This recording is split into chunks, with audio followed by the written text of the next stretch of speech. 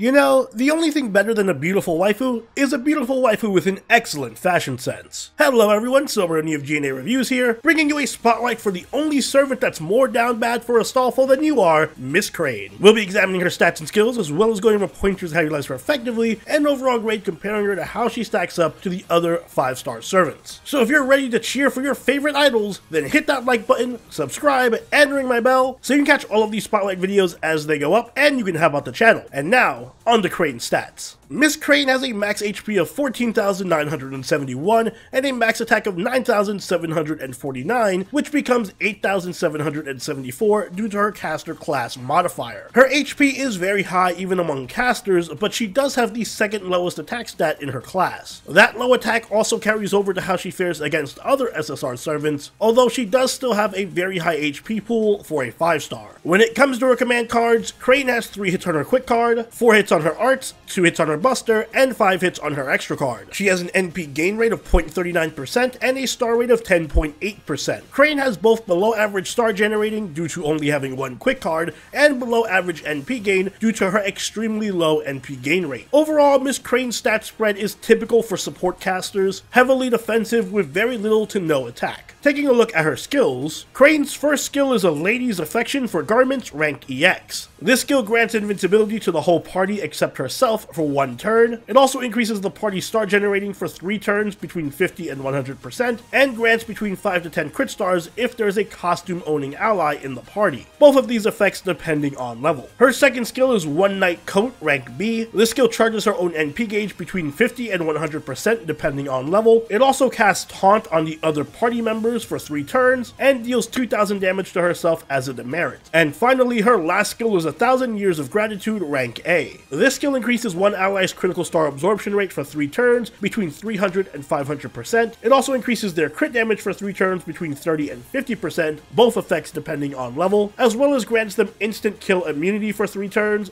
but it does deal 1,000 damage to Crane as a demerit. For her passives, Miss Crane has Territory Creation Atelier rank C+, which increases her arch card effectiveness by 7% and her star generating by 30%. She also has Item Construction Close rank A, which increases the party's received buff success rate by 10%. Moving on to her deck and Noble Phantasm, Crane has an Arts deck with Quick, Arts Buster, and an Arts Noble Phantasm. Her Noble Phantasm is Teni Muho Suru no Inishi Nabida no Wakare. It's a support Noble Phantasm that targets the first ally in the leftmost position, increasing their attack between 20 and 40% depending on level. It also increases their NP damage by 30% for 3 turns, and increases their NP charge between 30 and 50% depending on overcharge. In addition, this Noble Phantasm will move Miss Crane to the back of the party and swap in the next ally. It also cannot be activated unless you have 20 crit stars. Crane's Ascension mat requirements are fortunately very simple and don't require any bronze mats. For leveling, she just needs 6 Phoenix Plumes, 6 Lamps, 15 Ancient Gears, and 12 Rainbow Yarn. Phoenix Plumes can be picked up at the Town Hall in Salem with a 40% drop rate. Lamps have a 22% drop rate at the Eastern Flower Garden in Lost Belt 4. Ancient Gears can be farmed at the Barrel Tower in Shinjuku with a 47% drop rate, and Rainbow Yarn has a 46% drop rate at the Gojo Bridge in Heian-kyo. For skill leveling, Crane will need 9 Lamps, 12 Phoenix Plumes, 11 Mirrors, and 24 Rainbow Yarn. Mirrors are best farmed at the Imperial Palace in Heian-kyo, where they have a 13% drop rate. If you're anything like me, you often find yourself running into the same big problem over and over again. You want to post cool Chengong Wombo combo videos on YouTube to flex, but like any man of culture, you only use waifus and mommies, and sometimes cute boys, in your team comps. What are you to do? Well, that's where Miss Crane comes in. Miss Crane has all the benefits of being a flexible ally swapping god without the drawback of not being a cute girl. Get yours today, supplies are limited. I wish I could say that last bit was a joke, but in all honesty, Crane is essentially just Chengong 2.0 waifu edition. Like most supports, her stats are heavily skewed towards HP over attack, but unlike most supports, Crane suffers from both poor star generating and NP gain. Not like it matters though, because Miss Crane has one job and one job only: to use all of her skills and then get the fuck out. So her stats are largely irrelevant. What really matters are her skills and Noble Phantasm. Her first skill, a Lady's Affection for Garments, grants everyone in the party except herself invincibility, increased star generating, and crit stars if you have a party member with a unique outfit. Naturally, the invincibility is quite strong, and the star generating buff is massive for a 3-turn buff. It can single-handedly fuel the crit engines of most teams, since it essentially doubles your star generating. Even the mini star Star Bomb effect shouldn't be overlooked because a surprising number of servants do own alternate costumes, including many top tier farmers like Morgan and Spishtar. The more costume owning allies on the team, the more stars the skill will generate. So at most it can generate 20 crit stars, which is an important number to keep in mind since Crane needs 20 crit stars to activate her Noble Phantasm. And on that note, Crane's second skill, One Night Coat, is a straight up 100% NP charge that also casts Taunt on her allies and deals 2k damage to Crane. I feel like the usefulness of this skill is self-evident. It's a 100% NP charge, so Crane can literally NP turn 1 with any CE attached, provided that you have 20 crit stars. This gives Crane the ability to use CEs with Star Bomb effects like Golden Carp to make her setup even more consistent. The taunt is also quite strong in very specific setups. Keep in mind that after using her NP, the ally that Crane swaps in will not have the taunt on them. So this essentially allows Crane to provide protection for them for 3 turns. For example, you can have her taunt 2 allied tanks and then swap in a glass cannon like Kintoki, protecting Kintoki from any damage for several turns. The self damage is hardly relevant as a demerit because, as I said, Crane's job is to just cast her buffs and then get the fuck out, so her HP doesn't matter at all. Crane's third skill, 1000 Years of Gratitude, also comes with a 1000 HP demerit, which again, doesn't matter, and in exchange it gives a massive buff to crit damage and star absorb for an ally, as well as grants them instant death immunity. Instant death immunity almost never comes into play, but the buffs to crit is substantial, and when combined with the star generating from the first skill, it makes Crane into an incredible crit support for any team. For skill priority, obviously level the NP charge first, followed by 1000 Years of Gratitude for the big buff, and then her Star Bomb last, mostly because it's not as reliable for setting up. You can also take mana loading as a depend skill if you want, but given that Crane's 100%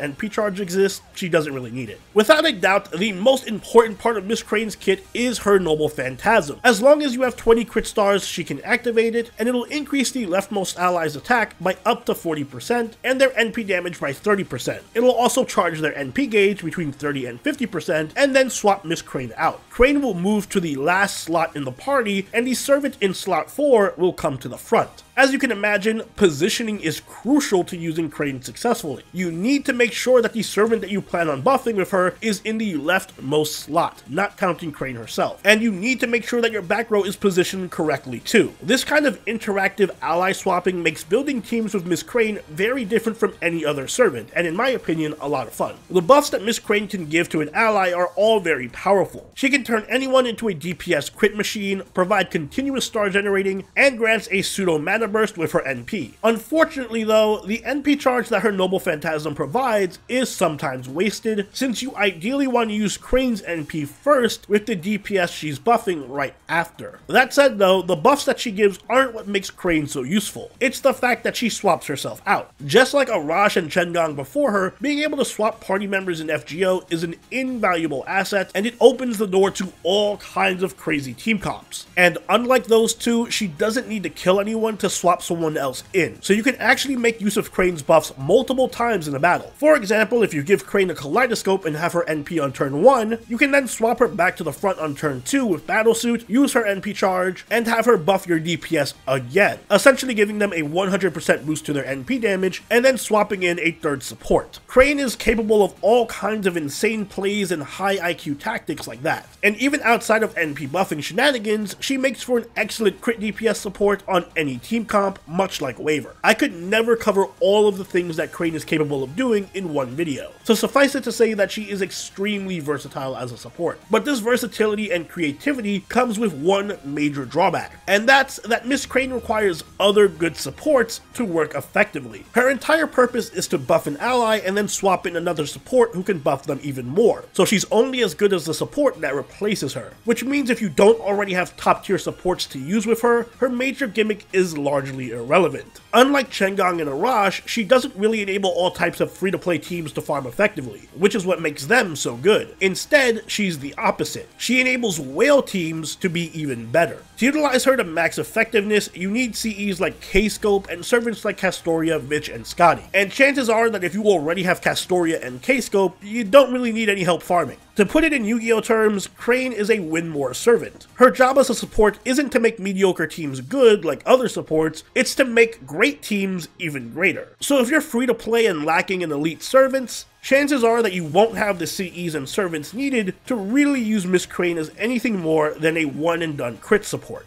If you're an endgame player who's looking to take your farming teams to the next level for those 90++ nodes though, Miss Crane can be exactly the piece you need. Now none of that is to say that Miss Crane is useless to non-endgame players, she just can't be used to her full potential, but there are several supports and farmers that you can pair her with to make her much more effective. Of course, the staple loop enablers like Vich, Castoria, and Scotty are going to be ideal for her, even if you have to borrow someone else's, but costume-owning servants like Spishtar and Mosh can also be great to use since they activate her Star Bomb, which in turn makes her turn 1 NP even easier. And other major supports like Rayness and even Chengang himself make for excellent swap-in targets. You can also pair Crane with crit servants like Gil, Kagetora, and Van Gogh to improve their crit efficiency. Crane's Bond CE is My Aspiration with You. It increases her NP gain by 15%, and costume-owning allies NP gain by 20%. Don't use this. Instead, give Crane CEs that either enable her to NP twice, like Kaleidoscope, or CEs that increase overcharge level for better buffing, like Demonic Bodhisattva. And I also recommend CEs that grant stars on entrance, like Golden Carp and Holy Maiden's Teaching. If you don't have one of those, then make sure you get Fist of Hail, which comes out next year. It's a free CE that grants 20 crit stars when the battle starts, so it's ideal for setting up Crane for a turn 1 NP. Miss Crane really shouldn't even be on the field after turn 1, let alone attacking, so I don't really recommend any command codes for her, but if you must, then star generating codes like Priestess of the Silver Key can help her both with supporting and activating her Noble Phantasm. Overall, Miss Crane is not a servant that I would recommend to everyone. In fact, if you're a newer player or someone who isn't endgame farming, then I'd say pass on her. But for those of you who do have endgame farming teams and are looking for a good addition to make both farming and challenge quests more flexible, then Crane can absolutely help with her ability to cycle in supports. It's really hard for me to grade Miss Crane because she's just so situational, but alas, I must. So she gets an A from me, with the caveat that she isn't for everyone and is more of a luxury pickup than a key piece to any team. I wouldn't recommend pulling for her unless you're the type of player who loves spending hours drawing up and testing unique team comps for every battle. But even if you do pick her up as a newer player, rest assured that she is still a very solid buffer and crit support if nothing else. And those are my thoughts on Miss Crane. She's one of the strangest servants I've ever had to spotlight, but hey, that's a good thing. I can absolutely see why people would consider her an S-tier game changer, and why others think that she's just a useless gimmick servant. But what do you think? Let me know in the comments down below. And if you enjoyed this video, don't forget to leave a like, and consider subscribing if you really enjoyed the video. Join the party over in our Discord, chill with us on Twitch, and follow us on Twitter, and I'll see you all in the next Servant Spotlight.